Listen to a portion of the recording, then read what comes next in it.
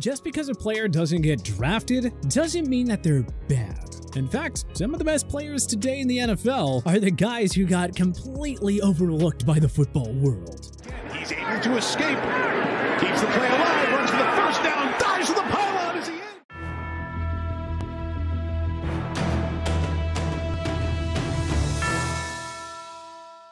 Every football fan loves a good underdog story. And what's a better underdog story than a player who went undrafted only to exceed all expectations and prove the naysayers wrong by piecing together a solid all-around career? Some of today's top NFL stars and notable players didn't get to experience the dream of hearing their names called at the draft table, but they inspired us by showing us it's not how you start, but how you finish. So with all that being said, here are the 10 best undrafted players in the NFL right now. Justin Tucker. Kickers aren't the most exciting players in football, but Tucker is only the greatest kicker in NFL history, so of course he's going to be mentioned first on this list. It feels like a lifetime ago, but the Baltimore Ravens once had another one of the game's best kickers in Billy Cundiff. But after his brutal miss in the waning seconds of the 2011 AFC Championship game, the organization decided to create some competition. A month after the 2012 draft, the Ravens signed Texans product Justin Tucker to compete with Cundiff. The rookie won the battle and became Baltimore's kicker in 2012. Tucker had a phenomenal rookie season and showed up in crunch time, booting the game-winning field goal in overtime of the Ravens' AFC Divisional Round showdown against the top-seeded Denver Broncos. Tucker's golden leg was also vital in helping the Ravens win Super Bowl 47 over the San Francisco 49ers. Tucker's numbers just kept getting better and better from there. He has the best career field goal percentage, the record for longest field goal ever at 66 yards, and it was a game winner, by the way, and a 2010's All-Decade Team selection on his resume. Tucker has been quite literally Mr. Automatic with the game on the line. Adam Vinatieri may have more Super Bowls, but he was never as consistent as Tucker. This guy still has plenty of productive years left in him, but he is already unquestionably the GOAT of NFL kickers. Adam Thielen.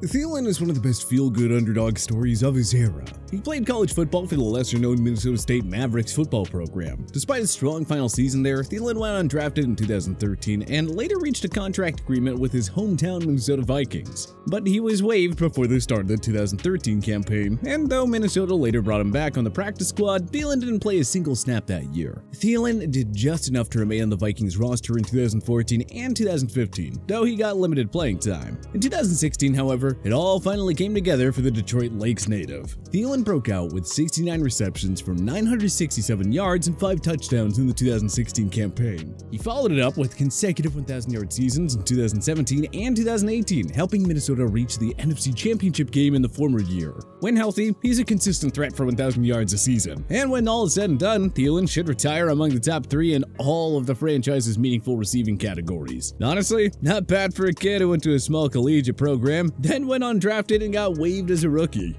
Austin Ekeler.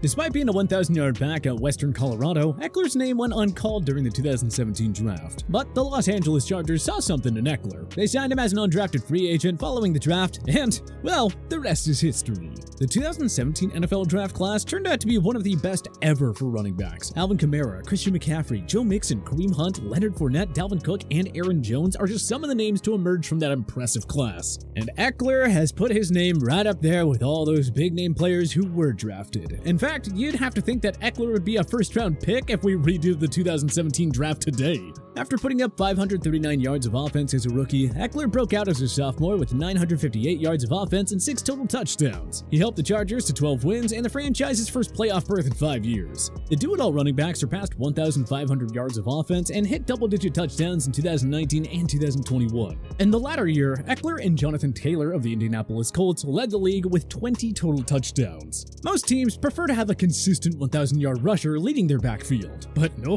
not the Chargers. That's because they have Hoegler putting up a ridiculous amount of receiving yards to make up for the lower rushing totals. Yeah, the Chargers did pretty well by finding this gem who was passed over by 32 teams at the 2017 draft. Robbie Anderson.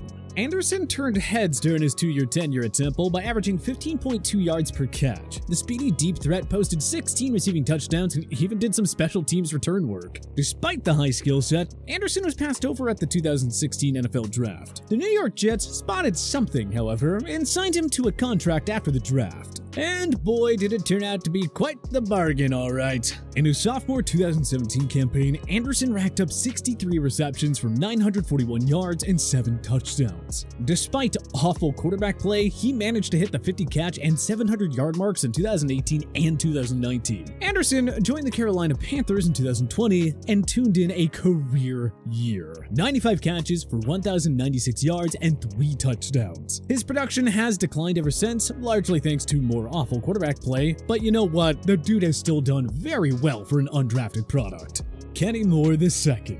Bill Belichick always seems to find great defensive backs who went undrafted, but Moore didn't break out until after he left Foxborough. The New England Patriots signed Moore after the 2017 draft, but he failed to make the final roster. The Colts picked Moore up off of waivers, and he wound up appearing in all 16 games that year as a depth piece. But Moore has since grown into one of the game's most underrated corners, even earning a Pro Bowl nod in the 2021 season. He posted double-digit pass defenses in 2018, 2020, and 2021, leading Indy to the playoffs in the first 2 years. Moore isn't exactly elite in man coverage, but he plays in a zone-heavy defense, and he's flourished as one of the game's best ball hawkers in Indy. It's a good thing for the Colts that Belichick gave up on Moore so quickly, as they were able to swoop in and reap the benefits.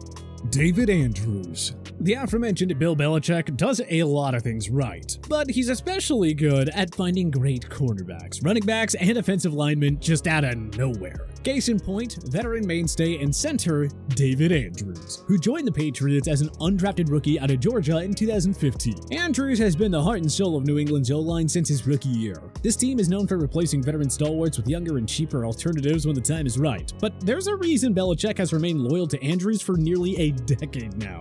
Andrews was pivotal in helping the Patriots win Super Bowls 51 and 53. The tackles and guards around him always change, but there is one constant on the New England's O-line, and that is David Andrews. J.C. Jackson.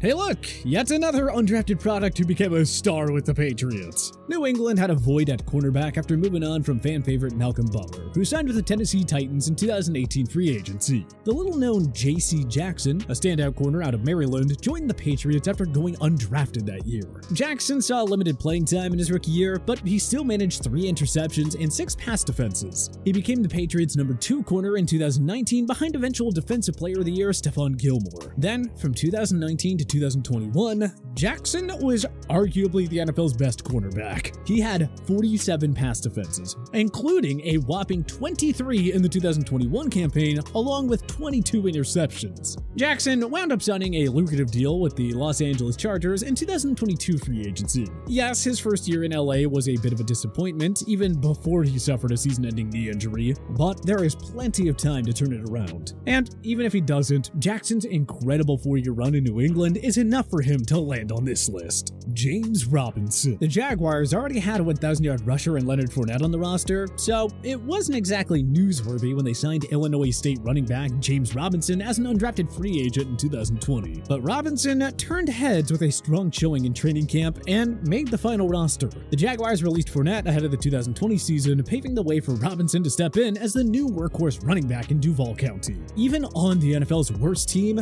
Robinson racked up 1,070 rushing yards, 1,414 yards of offense, and 10 total touchdowns as a rookie. Though he missed 3 games in 2021, Robinson tallied 989 total yards and 8 touchdowns. If he was healthy, he likely would have hit the 1,000-yard rushing mark. He lost his starting job to Travis Etienne in 2022 and was subsequently dealt to the Jets ahead of the trade deadline. His tenure in Jacksonville was short, but Robinson has made quite the name for himself, especially when you consider that he was an undrafted running back on the NFL's worst team. Taylor Heineke. Heineke was a star for the Old Dominion Monarchs football team. That program obviously isn't viewed as a powerhouse, however, so Heineke was vastly overlooked at the 2015 draft. Heineke went unsigned, unsurprisingly, and wound up signing with the Minnesota Vikings, who already had a starting QB in Teddy Bridgewater. He didn't attempt a single pass during his tenure in Minnesota, though, before briefly landing on the Patriots and Houston Texans rosters in 2017. Both clubs wound up releasing him, however. Heineke saw brief playing time for the Carolina Panthers in 2018, even making 1 start. From there, he joined the St. Louis Battlehawks of the XFL in 2020, but the season was shut down early because of COVID-19. Finally, the Washington Commanders signed Heinicke late in the 2020 season to serve as a backup to Alex Smith. A calf injury forced Smith to miss Washington's wildcard game against Tom Brady's Buccaneers, forcing Heinicke to start on short notice. Heinicke had a remarkable performance against the eventual Super Bowl champions, throwing for 306 yards to go along with 1 passing and 1 rushing touchdown. The heavy underdogs lost 31-23, but Heinicke's epic outing would not be forgotten. Ryan Fitzpatrick was supposed to be Washington's starter in 2021, but a hip injury forced him to miss most of the year. So, Washington went with Heinicke for 15 of the final 16 games. And he tallied a respectable 7-8 record with 20 touchdowns against 15 picks. That, of course, included a victory against Brady and the Bucs in Week 10 to get some sweet comeuppance. Heinicke had to replace an injured Carson Wentz in the midst of the 2022 season, and the former once again provided stable play at the game's most important position. Heinicke probably won't be a long-term starter, but high-end backup? You bet. He's got a long-term job in this league, which isn't half bad, considering he was an undrafted journeyman before finally landing in DC. Shaquille Barrett. The star-studded Denver Broncos defense added a little-known Shaquille Barrett after the 2014 NFL Draft. Barrett starred at Colorado State, winning 2013 Mountain West Conference Defensive Player of the Year honors, so it was somewhat surprising that he went undrafted. Barrett didn't play a single snap as a rookie in 2014. He saw a limited role in 2015 and recorded 4 forced fumbles and 5.5 sacks. Barrett in the powerful Broncos defense led the organization to a Super Bowl 50 championship, the 3rd in franchise history. But the Broncos never gave Barrett the chance to be a regular starter, so he sought a change of scenery and landed with the Buccaneers in 2019 free agency. All he did in year 1 with his new team was lead the NFL in sacks with 19.5 to go along with 6 forced fumbles. Barrett returned to the Bucs in 2020 and posted 8 sacks in the regular season. He and the vaunted Tampa defense bullied their way past opponents in the postseason en route to a Super Bowl 55 championship, giving Barrett his 2nd ring. Barrett posted 10 sacks for the Bucs in 2021, once again cementing himself as one of the game's premier pass rushers. So yeah, we'd say he's carved out a pretty spectacular career for a guy who entered the NFL with practically no expectations. But who do you think is the best undrafted player in the NFL right now? Join us in the comment section below. If you like this video and learned a thing or two, clicking the like button helps out a ton, and hey, we appreciate it. If this is your first time coming around to TPS though, subscribing is a great idea because we put out videos like this every single day. But as always, thanks for watching, and we'll see you guys next time.